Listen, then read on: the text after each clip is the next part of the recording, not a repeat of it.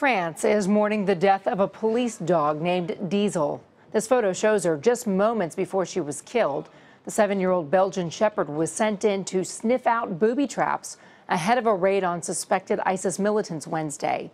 She was blown up when a woman came out of the building firing an AK-47 and then detonated her suicide vest.